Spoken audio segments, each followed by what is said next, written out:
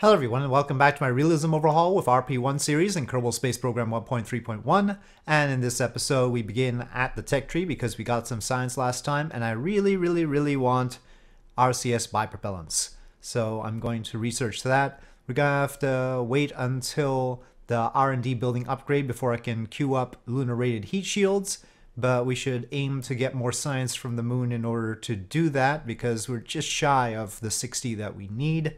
And in order to do that, we are going to relaunch the last mission from last time, the new engine test. There'll be new engine test 2, and this time with more of a focus on actually landing on the moon, which we do have a contract for, and getting some science from it.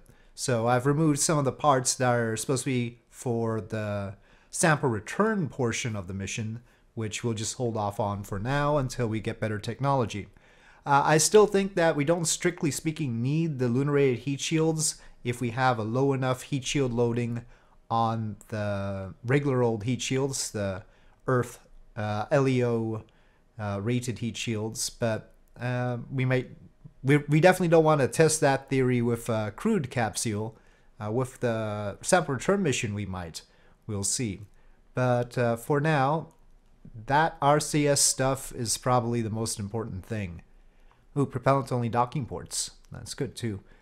Okay, so we've got that queued. This little engine could be really helpful, too, as an alternative to the AJ-10, because 287 vacuum is actually better than the AJ-10 has.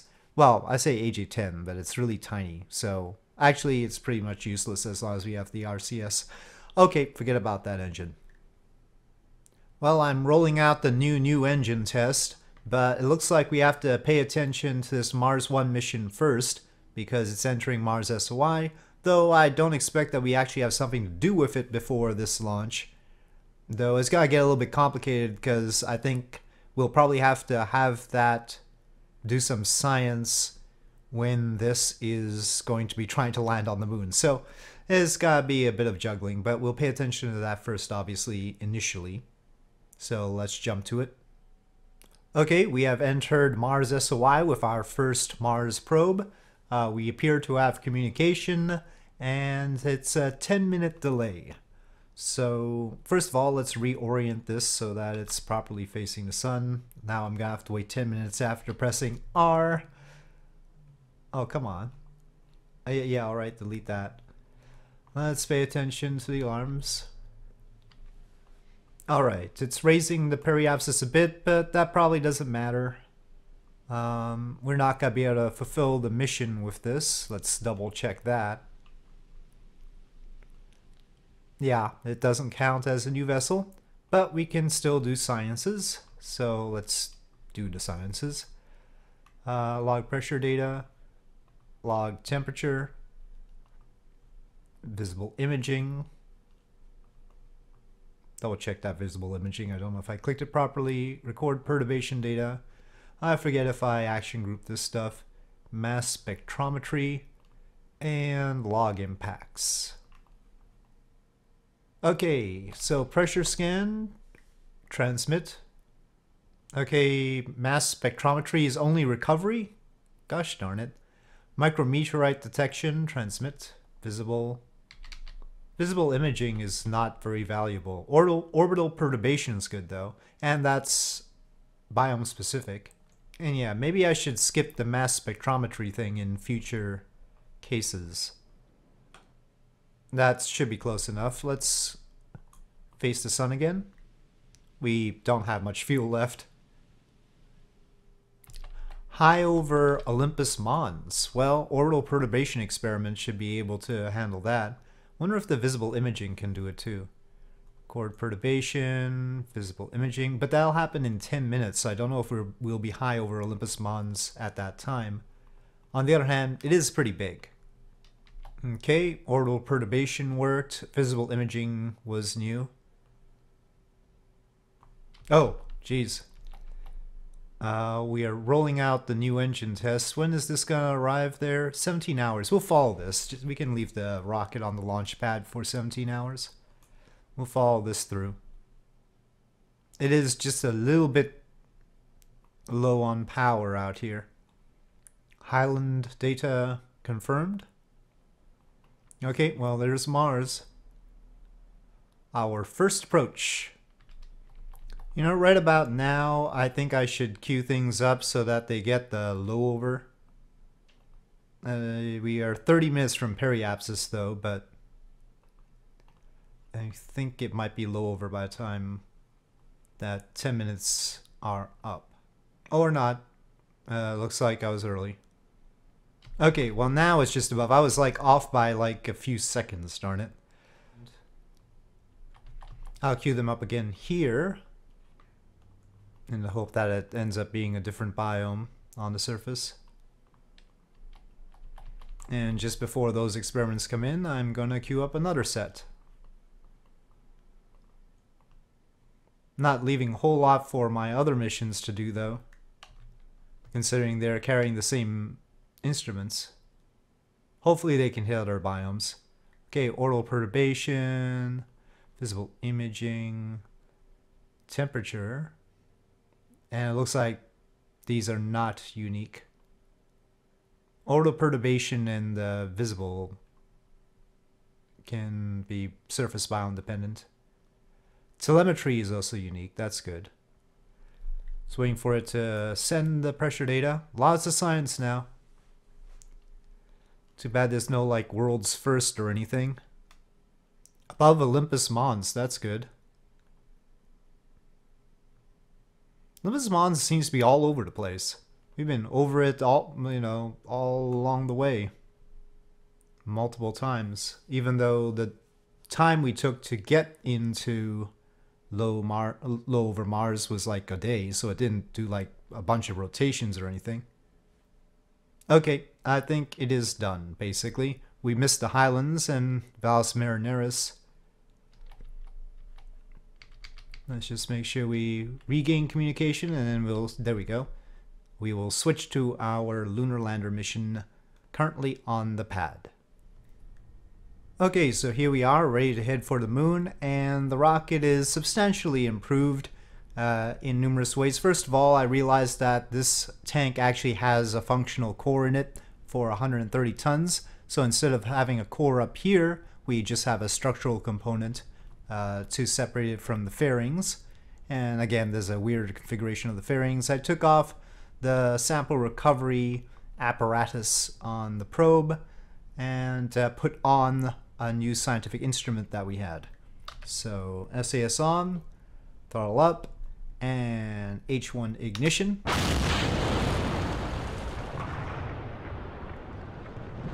And launch. So once again, testing out our new engines and hoping that it goes a little bit better than last time, but who knows.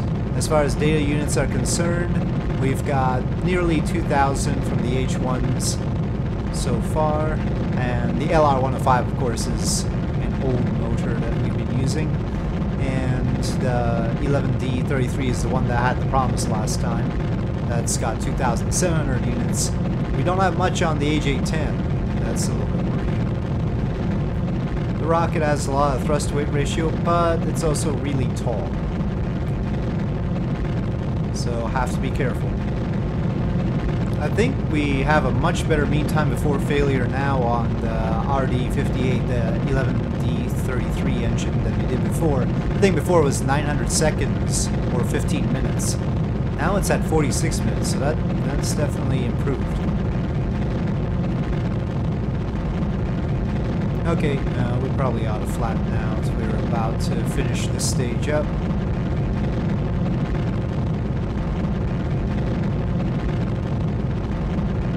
There we go. And separation and ignition.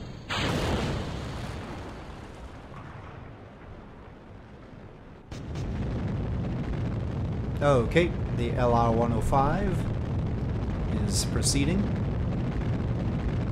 We can probably dump the fairings, maybe, hopefully, safely. Alright. And before I forget, let's activate these antennae, since they need activation. Okay, separation. And... ooh, that stuff. Ignition. Get away from it, get away from it. Alright, so proper ignition of the RD-58. Oh, and this time we have less hydrazine over here, and I configured the thrusters properly up here. So hopefully that'll work out for us. Okay, we have shutdown 167 by 187, and we can plot for the moon. We'll plot like this for now and then adjust. So node in 54 minutes. Electric charge wise, this isn't a very good orientation. Okay.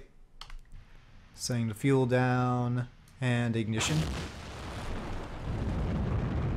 Alright, it has started. We're a couple of seconds late, but it shouldn't be too bad. Okay. And separation. AJ-10 has ignited. So we got through the RD-58 successfully this time. Got some more data units. You know, maybe we should try to land at the poles. We have a lot of Delta V. We're not gonna make orbit again. What if we decide to land at the pole instead of any normal locations? Certainly we haven't done that before, so it'll be a new biome. Let's say we do a mid-course adjustment, if it'll let me. Doesn't seem like one pole is more likely to have sunlight than the other. This one isn't great, but I could see sort of capturing right there. We could just plop right down, but again, I don't know if we'll be over the pole properly. I think MechJeb is actually predicting our landing location on the moon, and it says lowlands. Let me see.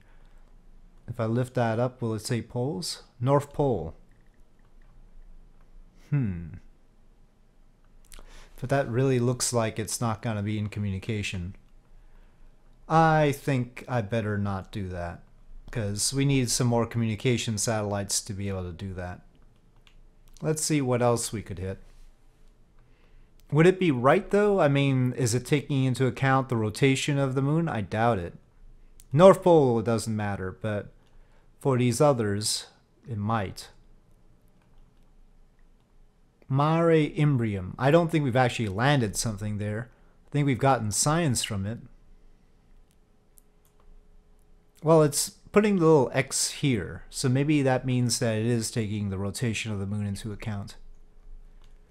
Okay, let's aim like that then. So we'll do that correction. Oh, I don't think we've done the radiometer out here. We just unlocked it. It's not worth that much though. Okay, we've done enough of the node, I think. Execute that instead. That says Mare Imbrium, so we'll see if it's right. We're just coming straight down and doing that sort of thing. Again. Now, one other improvement I made was to add more than one 1 kilonewton thruster there. So we have 3 now. So it's not gotta be an 11-minute burn. It's just a 4-minute burn. So yeah, we can start out pretty close to the surface as far as the retro burn is concerned and the landing burn. So much better. Okay, let's go. One thing I like about the stock comm system is that it tells you how strong your communication is and how close you are to losing it, kind of thing. So you could plan ahead maybe. Of course, not if something gets in the way of your line of sight, but still, it'd be an interesting extra piece of information here. Not that I want remote tech doing extra calculations though. Still says Mare Imbrium. I don't know what my target is that has a target difference. And Mare Imbrium should definitely be facing the Earth. That's good too. Does it seem a little bit steep to you? It's probably alright. I suppose we can take a radiometer reading here too. We do have some instruments that we've never deployed, so we could do those to get more science if you want to. Only 3.4 for this one. Okay, 6 minutes. We can basically come to a halt, close to a halt, on the AJ-10 stage. We might need 30 seconds after that, but it's pretty close. So maybe time to land in 2 minutes would be about right.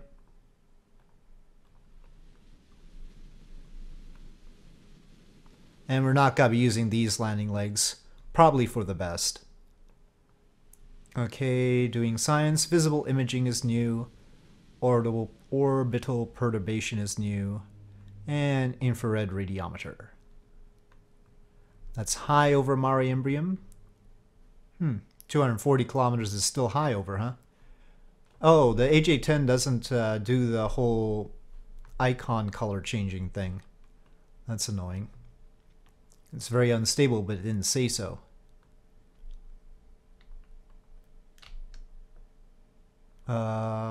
Oh joy. I forgot. We don't have thrusters facing downward. Because sort of forgot about the whole ullage thing. Okay, there it is, very stable. Let's just ignite it. Probably a little bit early. Still high over. Well, ambient light is giving me a slight glimpse of the surface. Okay, well that's the end of the AJ-10. Right. Separation. And we might as well have these upper thrusters active as well.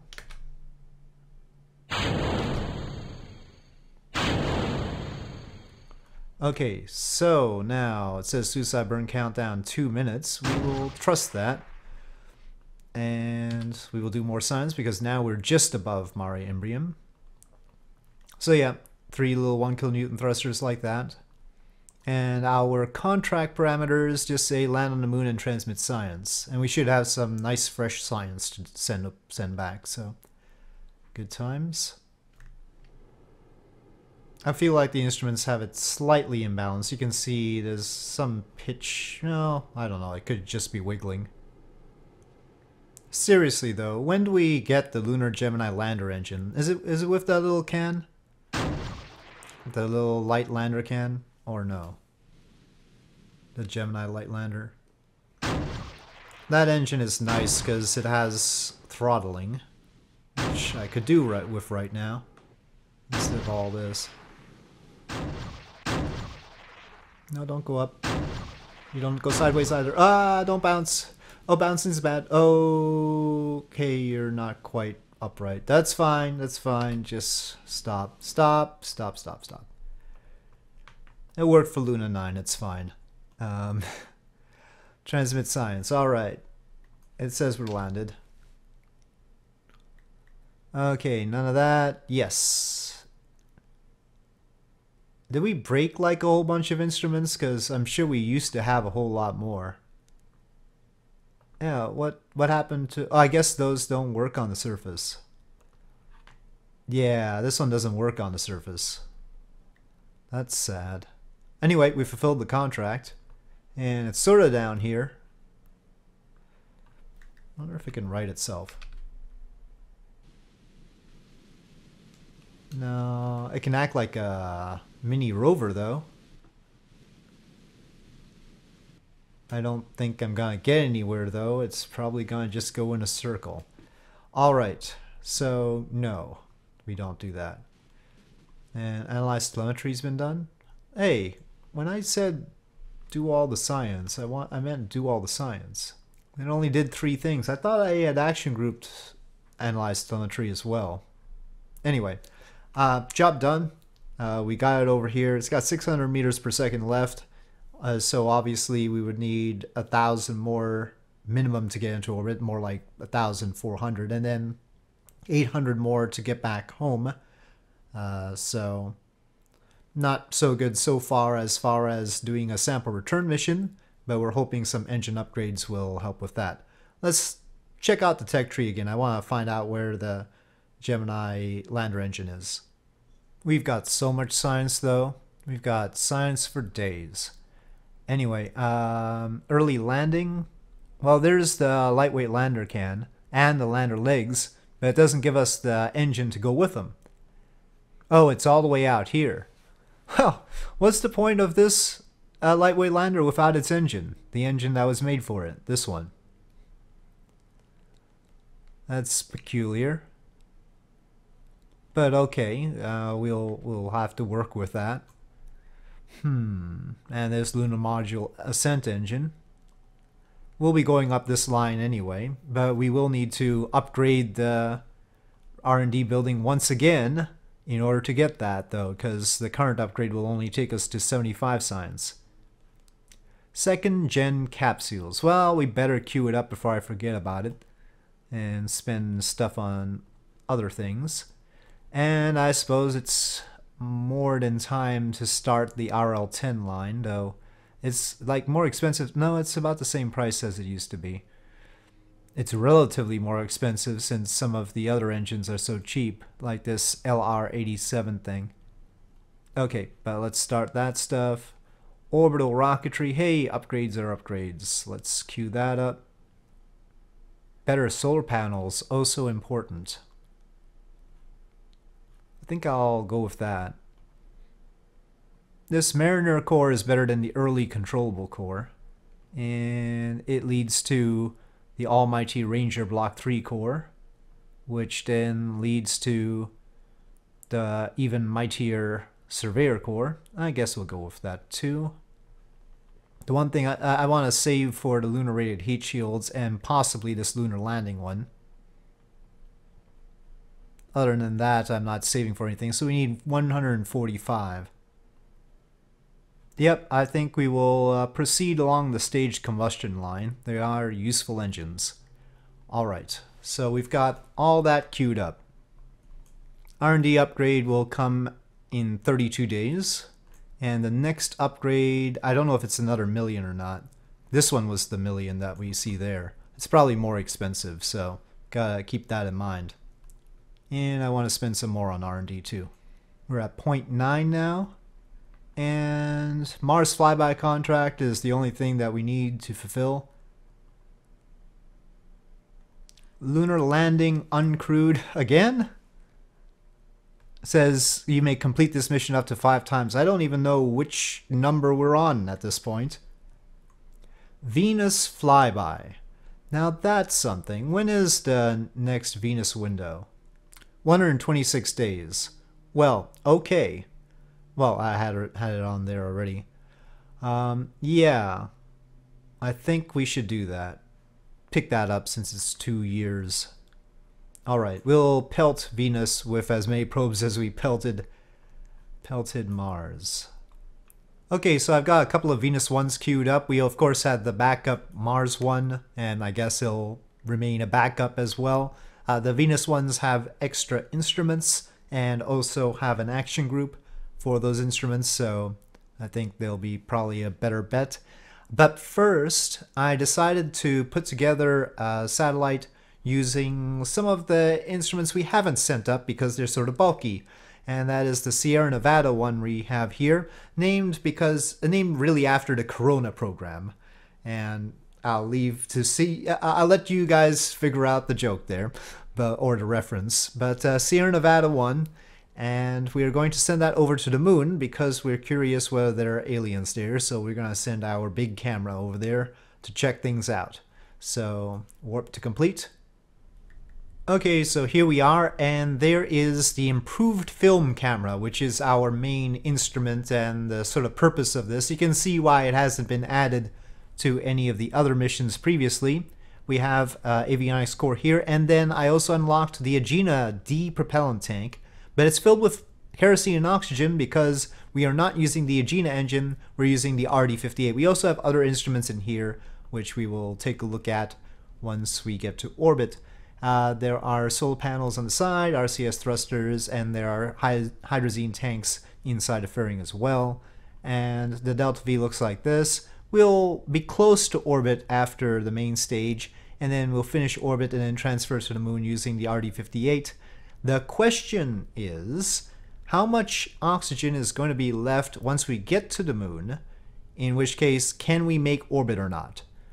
And if not, can we add enough MLI layers to this? Can we even add MLI layers to this? I don't know. I didn't check.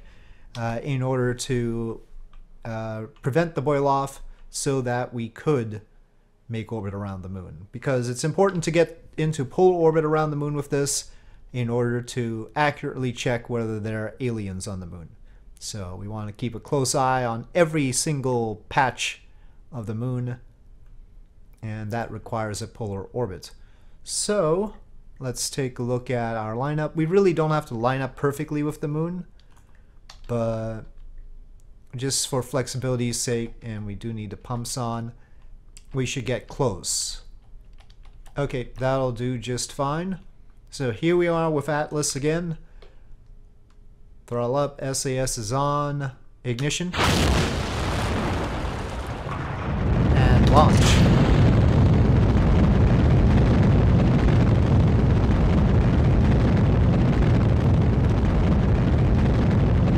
These fairings are a slight variation on the fairings we have previously used on Atlas. It's the same fairing base, they're just a little bit longer to accommodate the RD-58. So I did have to tool them, but it was very expensive. If this is successful, it should have enough Delta V to transfer to Mars or Venus as well. But those will have to be flybys.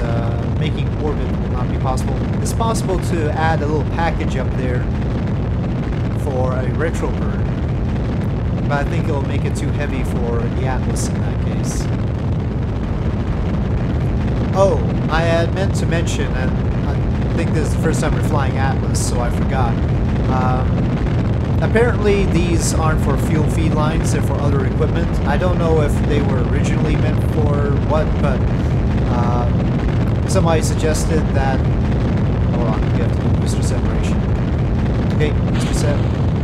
That did not work. Booster set. Okay.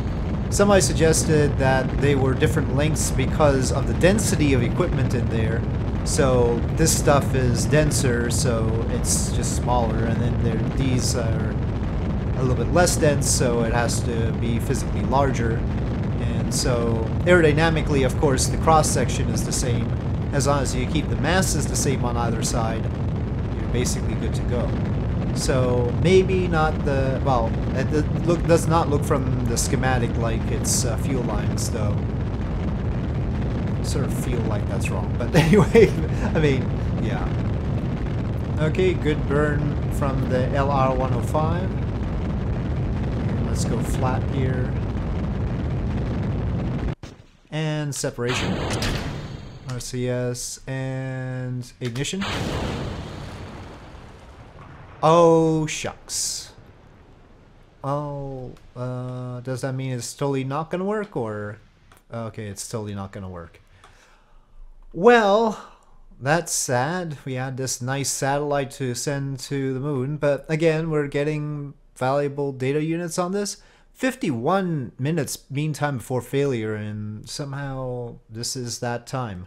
Alright, well, visible imaging we've done. Photography, that's that thing. Fine, we'll transmit. And let's get the antennae out just in case. And I guess we'll get radar altimetry data now. Yeah, well, it looks like we can get science from it, but we haven't. Okay, and you didn't really extend the magnetometer. No info? Come on. I guess this is the wrong place for a magnetometer. Huh. Goo? Well, this is not the place I wanted to do the goo. I only put the goo containers on to balance out the radar altimetry thing. How's the power situation while we time warp? Doesn't seem like it's enough. Where is the sun? Where is the sun? It's okay, so that's a bit more like it. I thought this was only a 30-watt unit. Yeah, and each of these panels is 30 watts. I guess the commutrons are consuming more than 30 watts? That's rough. Okay, well, we'll have to launch another one of these, if only to give this engine more of a workout in the future. And the magnetometer totally does not want to do anything. Maybe we had already done the magnetometer in low Earth orbit. I just didn't remember. No, pretend you were a space plane. Aww. Maybe the RD-58 has really good heat tolerance? No, it doesn't look like it.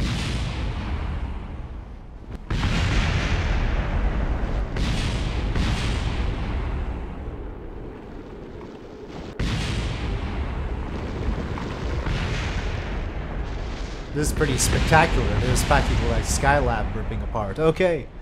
Well, I think I've had enough for this episode. We'll try that again next time, and we'll try the other things. And I really want to get to where we unlock further technologies, but it might be a while before I get my bipropellant RCS, though. Anyway, so with this rapid disassembly, I'll say thank you for watching. I hope you enjoyed this video. If you did enjoy this video, please do press like. If you have any comments or suggestions, please leave them in the comment section below, and I'll see you next time.